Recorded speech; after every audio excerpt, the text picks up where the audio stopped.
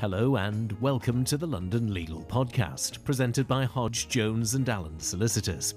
Our leading solicitors share their views on latest legal issues and developments, and how the law might affect you, because we care about righting wrongs and providing first-class personal legal services. So please enjoy this, the London Legal Podcast, presented by Hodge, Jones and Allen Solicitors. Welcome to the second in a series of Hodge, Jones and Allen Ethical Employment podcasts. My name is Susie Al-Qassab and I'm head of the employment team, and I'm joined once again by my fellow partners, Homa Wilson and Neil Emery. In our first podcast, we talked about what it means to be an ethical employer and how employers can be more people-focused and more principled in how they deal with workplace issues while still achieving their commercial objectives. Today, we take a deeper dive into how this can be applied in practice. With furlough being phased out at the end of the month, many employers will have to decide whether to bring their employees back into work or make them redundant. Many businesses will not have the work to sustain pre-furlough staff levels, and many have also pivoted their business models quite drastically during COVID, so redundancies may be the only option. So we're here today to talk about taking a more ethical approach to making redundancies, complying with the law, of course, but also leading with empathy and compassion for those affected. So let's start by talking about what taking an ethical approach means in the context of a redundancy exercise. Neil, do you want to comment on that? Thanks, Susie. Well, the link between workplace restructures and mental well-being has been well documented for quite some time. Facing redundancy puts a strain on professional and personal relationships and can cause feelings of anxiety, depression, and also trigger other mental health conditions. So employee well-being and putting this front and centre of any process is always going to be key for a reasonable employer. So this could mean making counselling and support available throughout the redundancy process, both for those at risk and their representatives, but also for those making these difficult decisions that will impact the lives of their fellow employees. Making redundancies is one of the most emotionally exhausting challenges of leadership, so training, guidance and support are crucial to help managers make fair decisions and to show sensitivity towards the people involved. I completely agree, Neil, and taking a more human approach also extends to how the process itself is conducted. So whilst UK redundancy law prescribes steps that have to be followed in order for the process to be fair and lawful, employers do have quite a lot of discretion as to how much effort they really put into things such as communication, consultation, and considering alternative roles for employees. This is being tested particularly at the moment with remote working and furlough adding logistical complexities and risking a less personal approach. Yeah, we talked in our first podcast about ACAS and the CBI and the TUC coming out and urging employers to do it with dignity so far as redundancies are concerned and fully and properly consider alternatives. So let's maybe explore that a bit more. So planning. I think we'd all agree that businesses don't spend enough time thinking and planning and preparing, and there can be a tendency to rush into a process. Redundancy can seem like quite an easy and quick fix, but it can be expensive and counterproductive. Yes, there may be workable alternatives which are less costly and give the business the flexibility it might need as it begins to recover again. And importantly, some options will minimise the negative impact on people. Many of the alternatives may appeal to your employees, whether their role might be at risk or not. So having an honest discussion with staff and getting their input up front on the need for redundancies and what the alternatives might be could not only avoid redundancies, but better stabilise your business too. Options could include agreeing temporary or permanent changes to working time and pay, removing overtime, reallocating resources across the business, and making better use of flexible working. Absolutely. And planning is also important in terms of ensuring that decision-making is fair and transparent, which are both vital elements to a fair redundancy. There will always be rumours and assumptions in this sort of situation with the potential to cause unrest and unnecessary additional stress. And in fact, many of the inquiries we receive from employees result from employers failing to explain the rationale for redundancies and their planned process. And that is why every good redundancy plan sets out what, how, and when you'll share updates, consult, and provide feedback. So if it's a large or a complex redundancy situation, wherever possible, even where numbers impacted don't trigger the legal collective consultation obligations, businesses should always go one step further and work with staff representatives to try and develop and consult on the plans. Yeah. Also, it's easy to miss out staff who are on sick leave or maternity leave, and businesses need to ensure that they are making special arrangements to ensure that those individuals are part of the process right from the outset. So out of sight must never be out of mind when it comes to redundancy. This is a particular issue we've seen during the pandemic for women on maternity leave being excluded from restructure plans, meaningful consultations, and considerations for alternative roles, and even being singled out for redundancy. And planning, is not just about the numbers and the process. There's a lot more to it than that. And one of those aspects that needs particular attention, I think, is selection. So maybe let's move on to that part of the process now.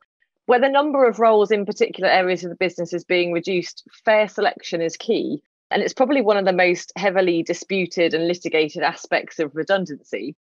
Often from the employee's perspective, and this is what we hear a lot, being selected, they can't objectively explain it, and there's been no real justification from the employer.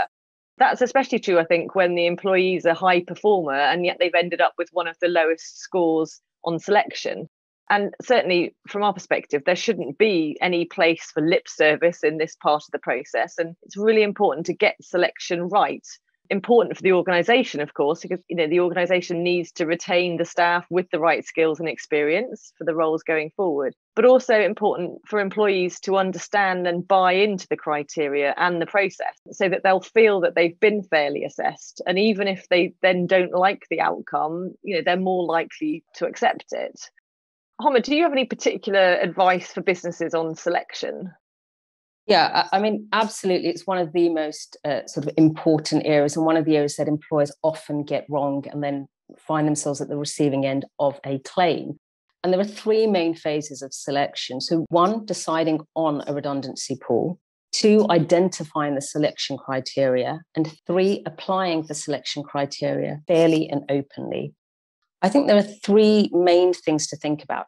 Firstly, take the time to consider the different measures of performance and ability of those employees who are at risk and ensure that the criteria are relevant, fair, and objective where possible. This is not an off-the-shelf exercise and has to start with the retained role you're selecting for and a clear job description for that role. It's not an assessment of performance, but rather an assessment of someone's ability against the role required. And I often have to challenge clients on how this can be done without a clear and detailed job description. Secondly, use objective measures and written records wherever possible. So look at data like sales figures, revenue generated, appraisals, but you do also need to be mindful of individual issues when considering seemingly objective evidence. So in some cases, sales numbers might have been affected by absences, appraisals might have been carried out irregularly, missed during planned absences, or done differently by different managers. In any event, subjective opinions based on personal allegiances should absolutely be avoided. Discuss criteria and scoring with staff before you finalise your approach. This will allow you to identify and address any issues with your preferred method, and as such, ensure that you avoid any disputes or further down the line. It also shows that you're being open and honest, which in turn will instill trust in the process. Also, avoid presenting selection to staff as a fait accompli, as it looks like you're simply picking off unwanted individuals, even if that's not the case.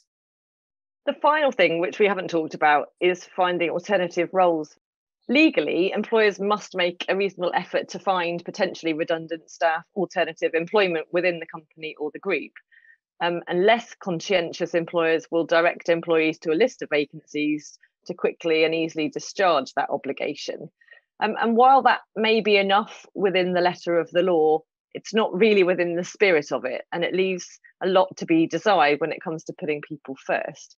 So what does doing the right thing look like in practice when it comes to alternative roles? Neil, any thoughts on that?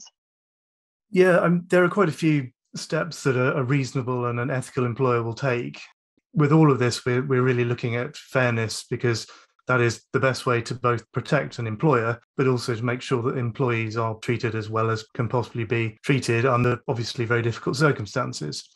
So one of the first things employers need to do is to consider speaking to the employee about their skills and their experience and get their up-to-date CV, get to know what their particular skills are, what they enjoy and where their interests lie, so that they can focus on the search properly.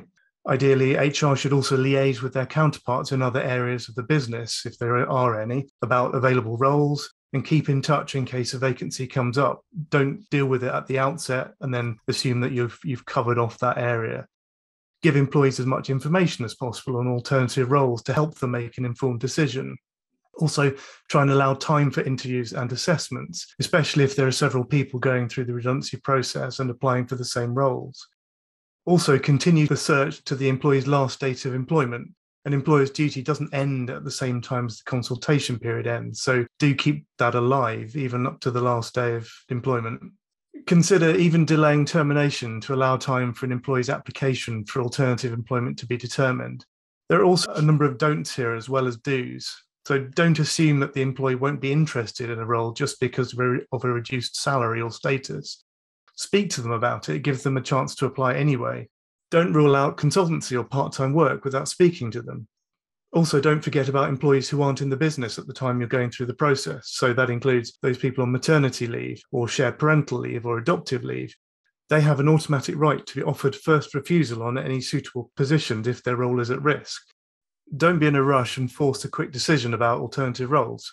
Build in enough time for employees to consider their options properly. And don't automatically open applications for the entire workforce without considering at-risk employees first. Don't forget to document your efforts in supporting an employee's search for alternative employment. It's always helpful to have notes in case an employee questions your commitment or a tribunal becomes necessary. So certainly a lot more to it than simply directing employees to a list of vacancies. This is all great advice and practical ways in which businesses can take a more ethical approach. So just to recap, what we've talked about today is exploring every avenue to avoid job cuts, planning to do what you can to ensure that those affected are supported and listened to, be objective, transparent, and as data-based as you can in your selection, and be proactive in looking for alternative employment within the business as a kind of final lifeline right up until they leave. Thank you, Homa and Neil. Not an easy subject, but one where employers can make changes in their approach and do the right thing. Thanks everyone for listening. And if you have any comments or questions for us, please get in touch. You can also follow us on social media, and please also check out our blog series on ethical redundancies, where you'll find much of what we've talked about today and more.